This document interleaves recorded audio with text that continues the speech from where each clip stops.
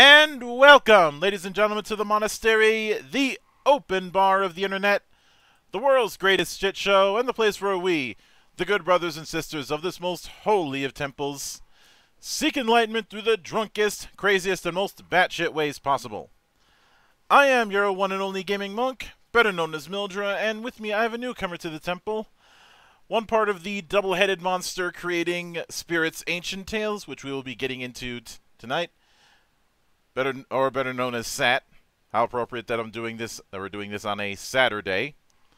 Oh, pretty good, actually. The one and only Jose Luis López Galindo. I'm hoping I got everything right. Yeah, well, it's good enough. Okay. Because I'm not going to try and do an accent. Nah, don't even try. That would be definitely worse. Yeah. So, first off, how are you doing tonight? And, well, today for me, tonight for you. Well, actually, pretty good. I was like, we kind of have a session in play just before this one, like 1 hour ago. So, can't complain about it. How about you? I'm doing all right. There's plenty of snow on the ground, which means plenty of ammo for me. Oh shit! I won't get near. Especially since I was during snowball fights, I was that jerk who would get creative by sneaking in, say, frozen peas or carrots into the snowball. Oh, that's creative. Yeah, to say the least, that's creative. Sometime. I think the worst of it was when was the whole thing when I got a bunch of lunch trays, filled them up with snow, and then laid them out around someone's bed so that as soon as they step out of bed, they're stepping in snow. Oh shit! Yep, definitely you're a creative one.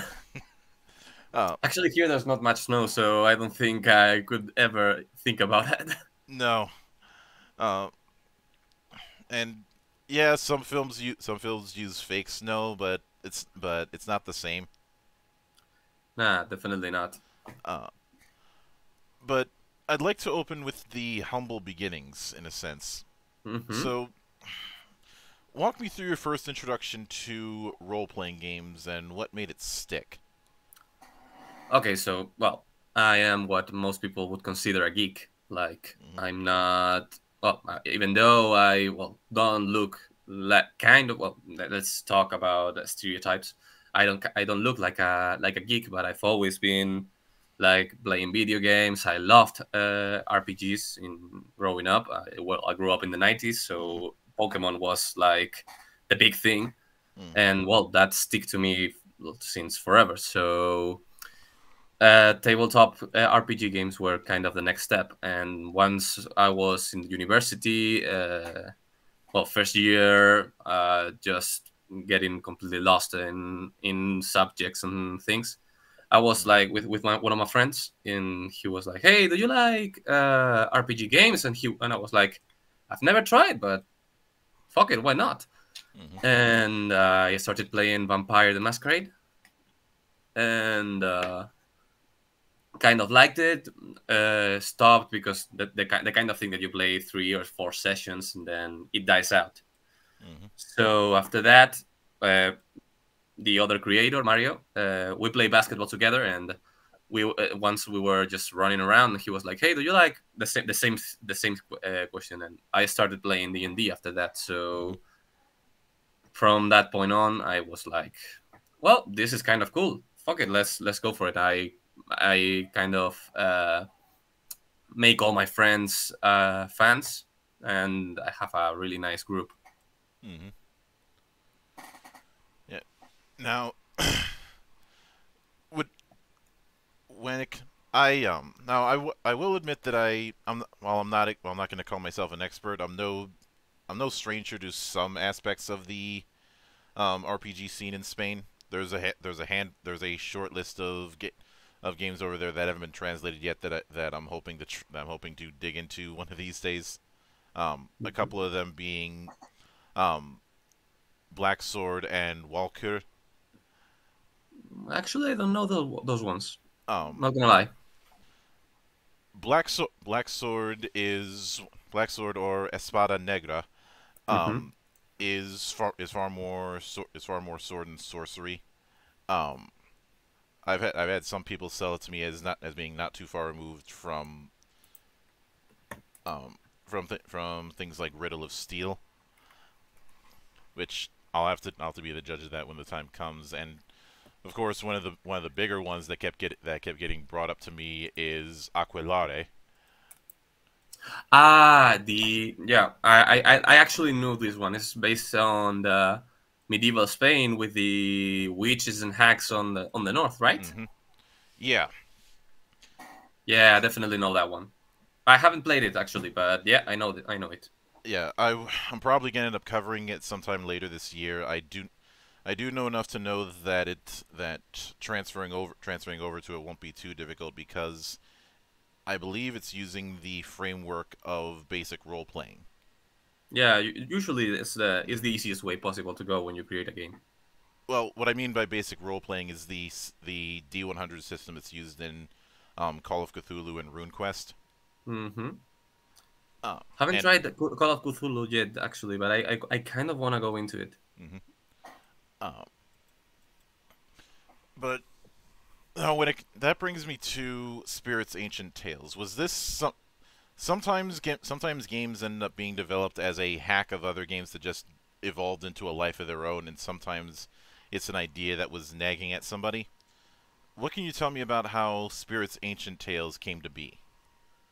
Well, I remember that in the time when Mario probably was like thinking about it. He was the one that had the idea, Mm-hmm. the first idea about it, and he was like thinking about it. And I tend to be the kind of person that when I get into some kind of thing like Dungeons and Dragons, Pokemon, I kind of want to do it like in a almost. Uh, I want to dig into all of the lore, the information. I try to find everything I can about it.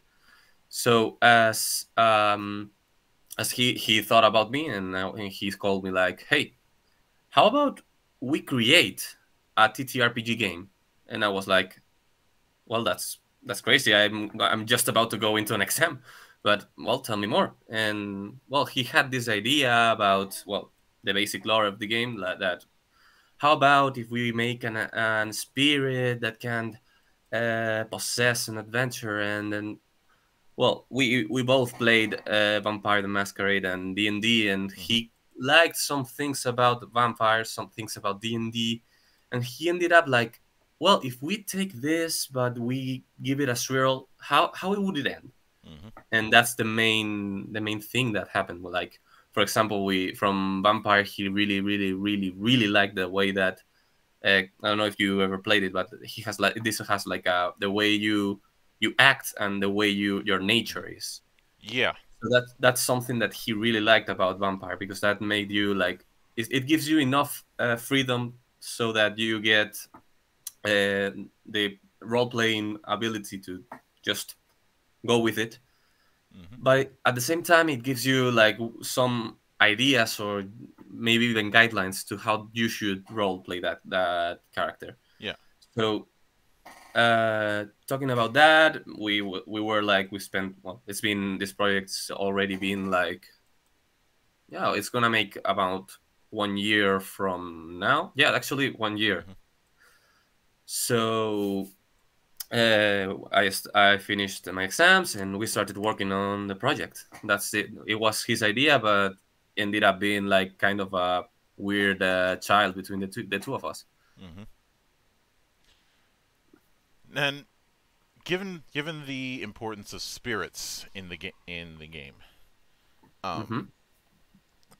when it when it comes to spirit creation, um, is it going to be a case where there's going to be where there's going to be like two character sheets, one for the spirit and another one for the adventures that they possess? Yes, that's the main well, the main thing about the character sheet is that is composed of two sheets of paper. First sheet is about the adventurer they are possessing right now, which can be swapped non-lore, it is because sometimes, well, I don't know if you play enough, but you know this feeling when you've been playing the same character for, let's say, 10-20 sessions, and that character it gets like not boring, but it's like I really want to try something new with the with abilities uh, in, and so we designed this so that the adventurer part can be swapped without actually changing the ability of roleplay. Like you will roleplay the adventurer, but you are the spirit.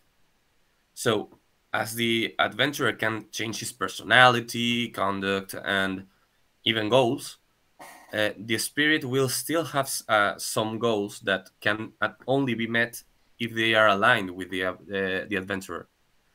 So yeah, it's literally that we have one sheet that goes for the spirit, and the other one that goes for the adventurer. As well, anyone can see in the Kickstarter, we have a sample of the page. Yeah. Now, with that, since you guys have mentioned a World of Darkness by extension, I know you specifically brought up Yeah, Vampire, but specifically vampire, but yeah. I'm I'm curious if you guys plan on doing a archetype system when it comes to spirit creation. Not necessarily a class, but archetypes in the same way Yeah, that. there are archetypes like the well. Right now we have 5 different types of spirits. We plan to do more, and well, if we could pull this off, maybe even like have a way to make like a custom spirit. Yeah. But the thing about the spirits is like each spirit represents the way an adventurer, well, a creature died. As it makes it, you make the well. There's the right now. If you check our files, you will see that there are spirits for every single player that we have, and well, as we have the vanished, which is a spirit that ended up more than archetypes. The spirits get some abilities which can be used in the spiritual plane. And well, there's three types of planes, and each spirit has different abilities.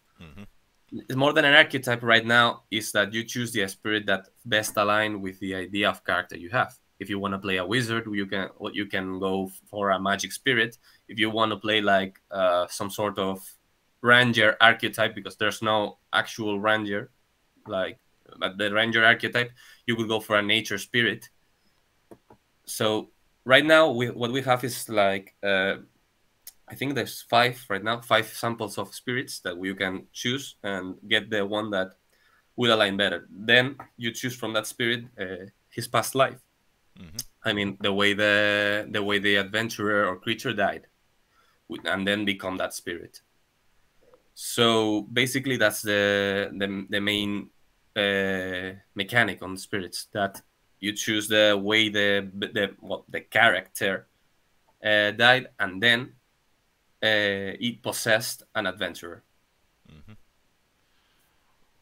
Now, when it comes to to characters and advancement, and this is the reason why I asked about the whole archetype thing. Are you going relatively freeform in terms of how characters and adventurers can advance, or is it a case where spirits are freeform and adventurers are a bit more restricted? No, actually, our main idea with this project was that we were able to create 2 characters which serve the same class. However, they would be completely different. By that, I mean we have like a more of a ability map way of progressing, just like most Final Fantasies or some RPGs, which allows you to just pick the abilities you think best suit the character. For example, the Hitman we have prepared, it makes the there's like 3 archetypes, not really archetypes, but 3 ways of understanding the hitman. Would be like the assassin one, the one that has a mastermind, and the one that that works with as a thief, serving this class as the typical what's the name? The one that goes with stealth and knives and, well, the typical in the city that you would find. So you can actually create a hitman that works as a poisoner, and another hitman in the same party could be the ability just to be a mastermind, and they would be completely different. The spreads of the stats would be completely different, but they are the same class. And plus, we have the ability to kind of multi-class and take abilities from other classes. However, this would cost a little bit more in terms of ability points, which is what we do. We just give some ability points, then the players choose what they spend it on. And so it's kind of restricted in a way that if you start as a hitman, it's gonna cost you more to upgrade or progress as a warrior. However, in between the classes, you definitely can go nuts with the abilities. Now, actually, if I had to pick right now, I guess by the standards we have right now created, the spirits are even a little bit more restricted than the classes. Which given that, and given the fact that it looks like you guys are using a bit of a skill system. Do you guys have a large amount of skills, or did you try and keep the skill list a bit smaller compared to those that have giant skill lists and a bit of analysis paralysis? Not just, well, we have it depends on the class, obviously, because some classes will have more skills that cost less, but other class will have less skills that cost more. Usually the one that costs more are either or more useful or gives you a better buff, or well, the usual thing in a game. Yeah. So our idea with this is that every single subclass it would only spend 20 ability points to get all the skills from that class, so that subclass. However, of course, you can take one ability from one subclass, you can take another ability from another subclass. You just go with the flow, kind of what the character asks in every moment. Like if you find yourself that your hitman, which you were thinking of making it more of a poisoner, gets to be the main voice of the party and becomes like this kind of the planner of the things, can take some abilities of mastermind if he feels like that's what his character would do. So it has we keep it simple in the way that there's not like a subclass that has 21 point ability, but every subclass, if you have 20 points, basically you can buy the whole subclass. Plus, we made some abilities that can be chosen independently of the class, of the subclass. Like, for example, the kind of equipment they are able to take. We take. I always thought when I played Dungeons and Dragons and things that they give you the ability to use every single weapon in the game. Like when they say, "No, you are able to use all martial weapons." And I was like, if I'm a warrior, I've probably spent my years training in my sword, my axe, my hammer. But if you give me a lance, it wouldn't make that much sense that I'm just as good as I am with the weapon I used every single day of my life. Yeah. So we kind of got that. We make this preferred equipment, which would cost less.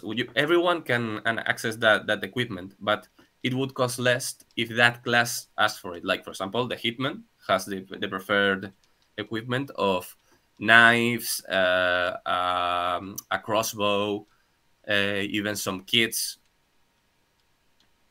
Mm-hmm. And with that in mind, it is funny that you bring that every weapon kind of thing, because when you think about it, whether it be in tabletop or otherwise, just because you have this big variety of potential equipment, the equipment that people are actually going to use is going to be smaller. In the case of, say, a Exactly. fighter, they're probably gonna pick one particular style of equipping their character and stick to that for their whole career.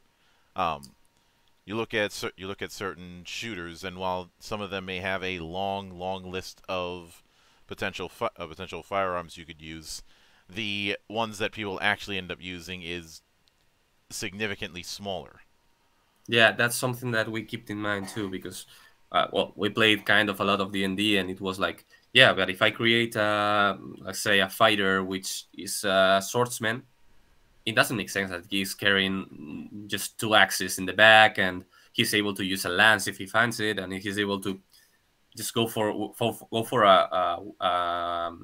a ranged weapon or something. So if you actually want to use a weapon, you have to spend some ability points to get the Mm-hmm. ability to use it, and that is where every single class can access every single weapon, but some classes have it cheaper to get some weapons. Mm-hmm. And with the, given the give, is it a case where we're developing some that whole variable cost thing in a Hmm. weird roundabout way? I ended up getting reminded of, well, oddly enough, another TTRPG from Spain that I've spent way too much time with, and that's Anima. Actually, I don't know that one either. I'm Uh, not really into TTRPG from Spain. um, the full name You is know more about them than me. Anima Beyond Fantasy. I'm actually gonna look that up. Um, it's technically out of print right now, but it's supposed to be making a comeback. It started out as a hack of Rollmaster and then kind of went into its own thing. Mm-hmm. Um, I see. Now, given that, and given the cost thing that you mentioned when it came to skills, Mm-hmm. would it be fair of me to say that you guys are aiming for a XP as currency thing instead of a level based approach? Yeah, yeah, definitely. It's our main idea is to get the abilities by spending ability points on them. Not like if you were like not like leveling up. Like, well, spirits kind of go that way because spirits can only level up as they uh, kind of eat other spirits, which is the main thing about our game is that the only way, well, the only way a spirit would die if he lost a spiritual battle with other spirits, which are relatively common in the setting of SAT. So uh, the way that we grow as an adventurer is basically and no and is basically the ability of the master. When you end the session, gives you a number of ability points which you can spend on uh, being able to use other weapons, the skill that you need to get like 5 feet more of movement, or even the skill that gives you your subclass. Mm-hmm. And However, now, the spirits does go with a level, mm-hmm. let's say. Now with that in mind, I'd like to get into combat. Hmm. Now, of course, the World of Darkness is notorious for having characters that are a bit squishy. Yes. Not as squishy as some other games I could refer to, Traveler, but certainly on the squishy end of things. Yeah, definitely. Which is why I think in something like World of Darkness you have multiple chances to mitigate damage. Yes. In SAT, we still have HP bar thing. Mm-hmm. We didn't go for the vampire kind of cage blocks. Like it's like small. Well, you have like 7 Wounds. injury points or something like. Well, I don't know how to translate it exactly, Um, but when it comes to those kind of systems, the approach that I have is very simple. If it's a pool that gets whittled down as you take damage, then that counts as hit points. If it's a resource with escalating penalties as you take damage, that's wounds. no, it's the HP pool thing Mm-hmm. because we thought we started with the idea of trying to make like the wounds type of damage, but we ended up saying no to it because we thought that if we are going to make it, well, it can be this game is supposed to be versatile enough that you will be able to find a person that likes social interaction will be able to do just as much as someone that likes combat, if you have a good master, obviously. Mm-hmm. So uh, we ended up describing the idea of the wound type and going for the HP pool because we thought it was like the best idea Mm-hmm. for it. And And well, basically on that note, we went like we have like 2 pools with the power points and the which is kind of a mana thing there's in all the games, and the HP pool in general. The HP pool will be whittled down, as you said, mm-hmm. when someone damages you, hits you with a weapon, and by the standards of our game, the armor does not allow you not to get hit, more like mitigate the hit you're taking. Mm-hmm.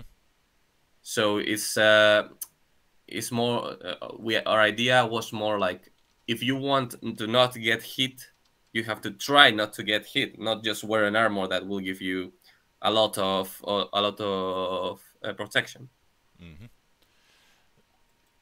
So Now, as you said about yeah. mitigating what you said about mitigating damage.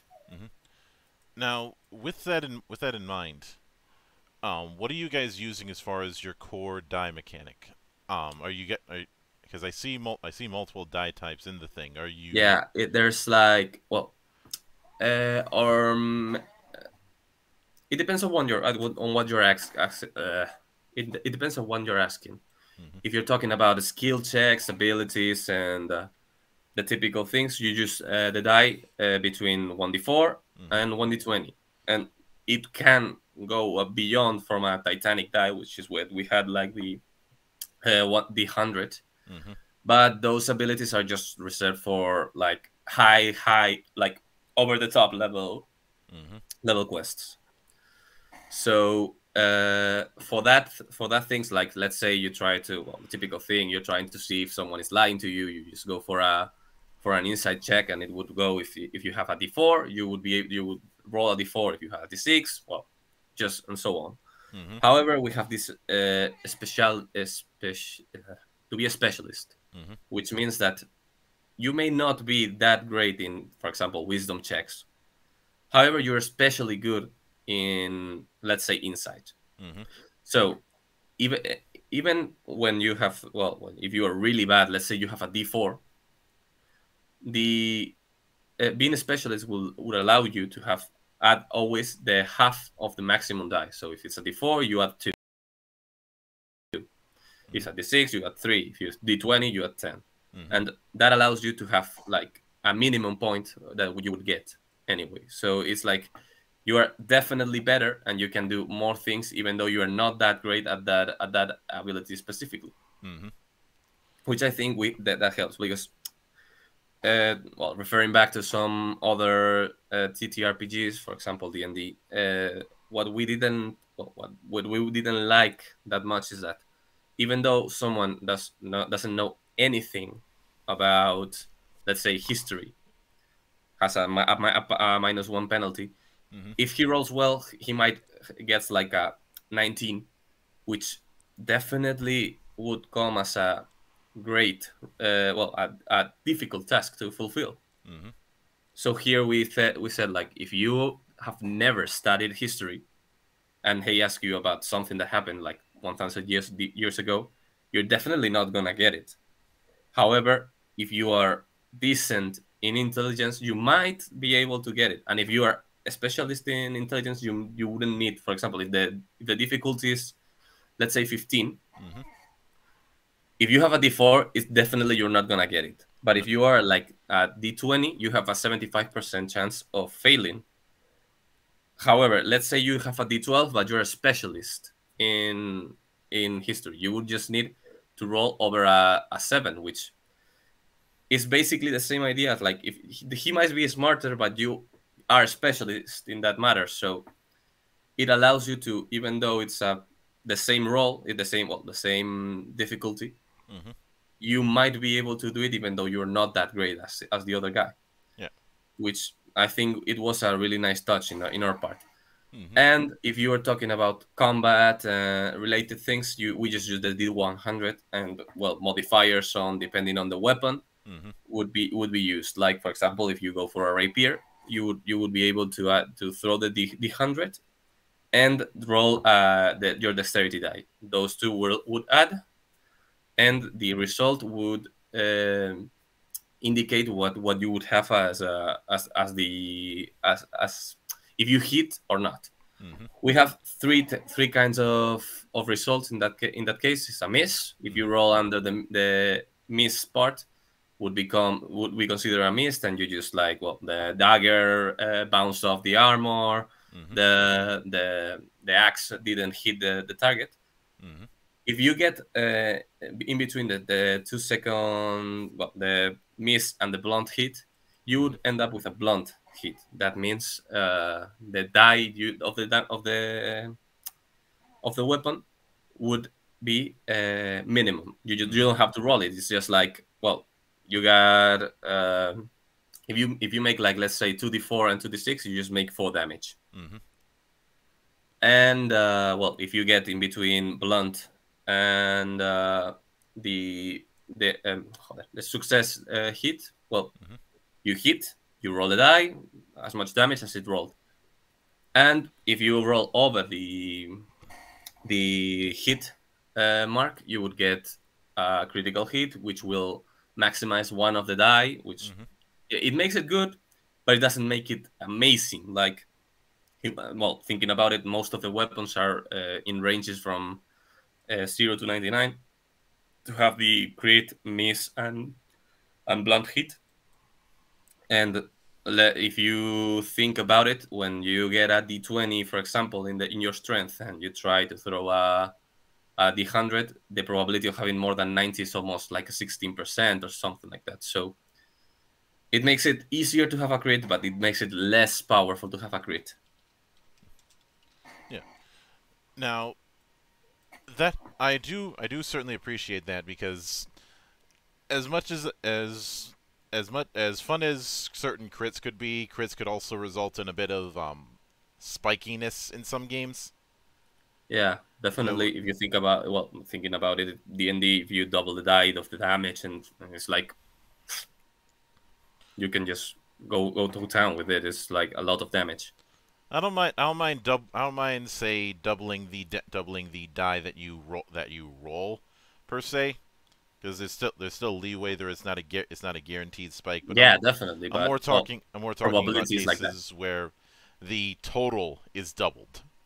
Yeah, definitely.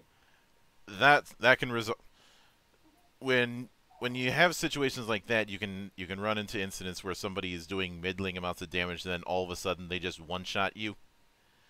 Yeah, I agree with that. That makes it like we made the combat so that, yeah, you can actually get a crit, but it's not like a crit is going to definitely kill the big bad evil dude. Like we all have this idea, this story of being playing, and the DM gets this big bad evil dude, like really really powerful and things, and then the adventurers just crit him twice and it's gone.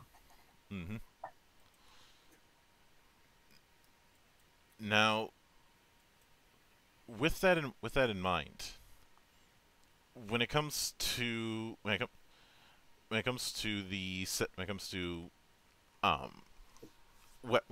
combat, something else I'm curious about is, do you guys plan on having a? Are you guys doing an action point system, or do you have a bit more simplified approach? Uh, we, you mean action point in like a bonus action? You have your main action and then something like a reaction. That's what you mean? Yeah, some games will do it like that. Some games will have tiers of actions like standard, move, free, so on, and Yeah, some will. we have that. Well, we kind of have that idea because we got like the more of a just the easy way. Like each turn is 6 seconds. That's it's usually in every single game, Mm-hmm. and you have one action, which is the main action of your turn. You can take the attack action. You can search for something, and you have then a fast action, which is something that you can do fast. Well, it as it stands, like for example, open a door or interacting with something that is not as complex. Or even after that, you have an extra action. Like it's like a something that would only be allowed for certain classes or certain skills on certain classes. And then there's the reaction that as something happens, you can do something about it. Mm-hmm. And for the last one, we have obviously we have to take the cry action. It's always a free action. You can do it whenever you want. You can cry, just easy. Mm-hmm. And and with that in mind, what are you guys shooting for as far as the total page count for the project? Right now we have almost 200 pages of content in the book, if I recall correctly. Mm-hmm. I didn't check because didn't check for let's say a month or so because we were writing the whole book, Mm-hmm. and by now I believe it's like around 100 to 150 to 200 pages Mm-hmm. because right now in the book we don't have the book like let's say beautifully written, and we have like a doc in Google that will make us we will try to make it beautiful after that. And right now in the book there's actually 100 pages, but there are things that we didn't put in still in the book, like we have the ability trees of each class is written in docs different docs. It would be, I would say, it would end up being around the 150 to 200 mark. Yeah. Now, that I'd be remiss if I didn't ask about magic. Obviously, magic is the main reason we all play these games because Um, it's the idea. You're going on a fantasy setting. You're not gonna have magic. Obviously, we do have magic. well, you can. There are high and low magic setups, but and of course no magic system is going to be the same twice. Hmm. And some of them are better than others, and some of them are worse than others. Looking at you, Monty Cook. But when it comes to casting, is that treated as a tree like other things are? Yep, it is. However, wizards are, well, depending on the class, it will become different. As we thought that magic should be used in a more creative way than the way most of the games treat it. Like you get these spells do this, and you can't move from that. It allows for a lot of creativity, but we thought it wasn't enough. So, for example, let's say you play the typical wizard elementalist, like you Mm-hmm. have the damage types fire, cold, acid. You can do every single one of those damage, but usually it means like you have this spell that do this thing. We Mm-hmm. went on a more creative approach in which we say, the character says, I'd like to do this, for example. I'd like to try to freeze part of the river, so we create kind of a bridge in between the two ends of it. And Master says, well, that would cost, let's say, 20 points of power. And Mm-hmm. you just pay the points, and it happens. So more than getting a spell that would do this thing, we go with the, you have this ability, use it just the way you are. It's a prize. It's a prize for the people that are creative with magic. For example, plus with all this, we have different kinds of wizards, which will allow for more or less creativity. To be fair, because for example, the elementalist controls the power of the elements, gets some abilities. For example, as they can progress in as they progress in that class, they will get the ability to either improve in the damage or the capacity of using fire damage, let's say, or being able to control more elements. An elementalist can control fire, ice. We made it so we can control the ground, wind, dark and light.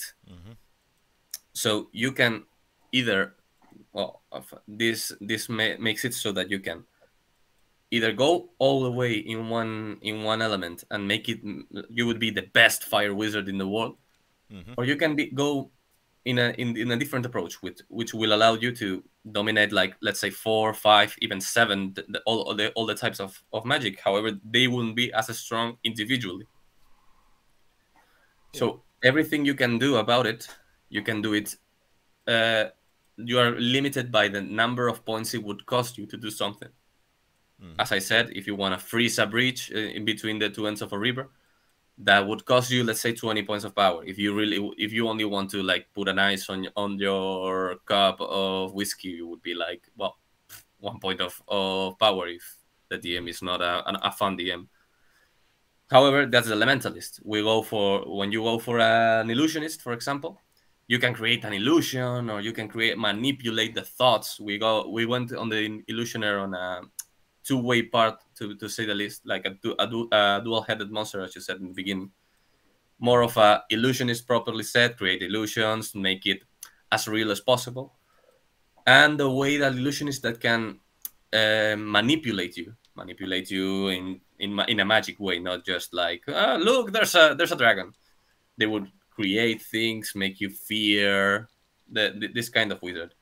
And the one we have right now in the Kickstarter is the summoner, which is a different approach even from these first two, which you will sign contracts with spirits in the spiritual world, and they will aid you in battle, aid you in the social interactions, aid you, for example, in the hunting department. When you're trying to find it, you can try to summon if you choose it, you can try to summon the artisan, which artisan is in the most open way of the world, which you would be able to summon a hunter, summon a jeweler, or whatever suits your needs in that moment.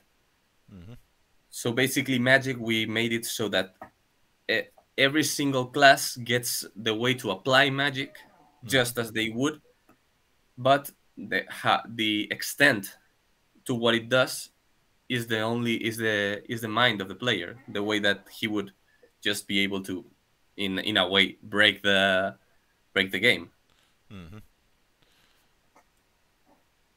And with that in mind, when it comes to the bestiary, do you have a bestiary, the monster manual equivalent? You know, the encounter. Bestiary. Okay, sorry, I didn't understand you. Oh. Do you is it going to be a combination of sample monsters and advice on how to create your own?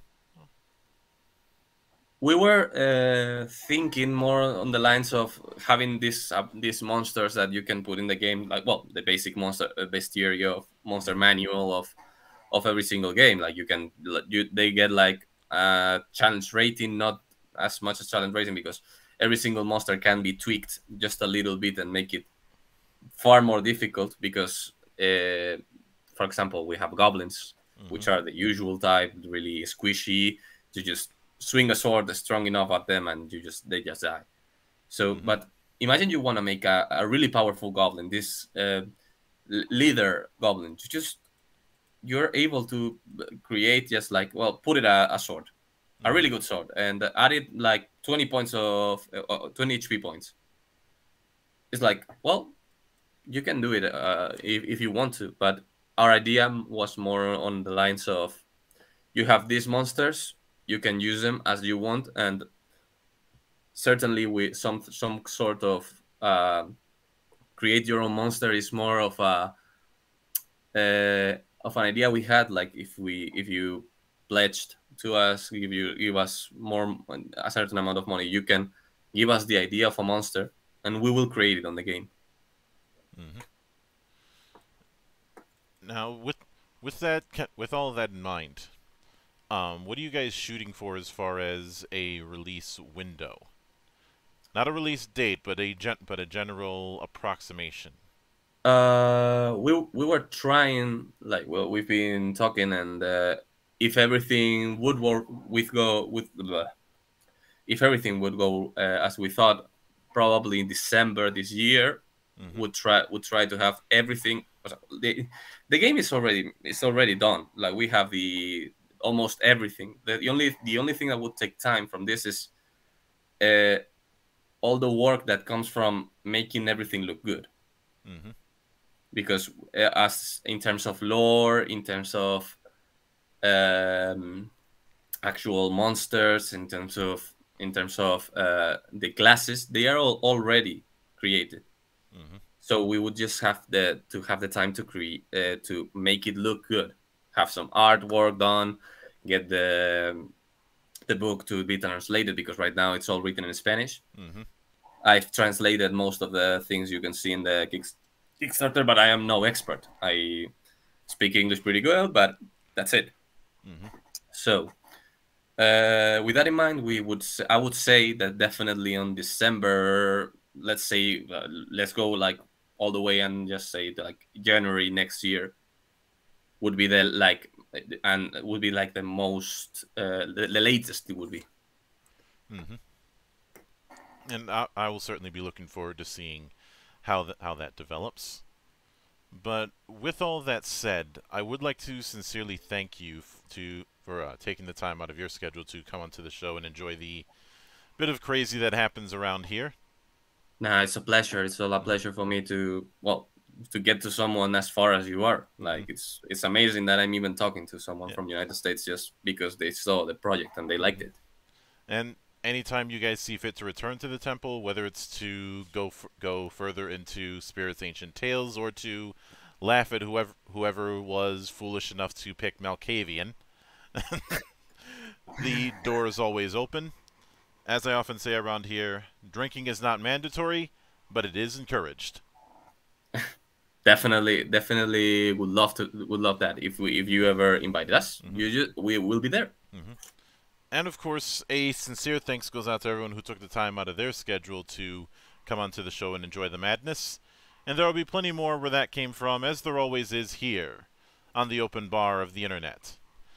But until then, on behalf of the good brothers present and not present, my name is Mildra. I am your gaming monk. Stay fucking frosty, everybody.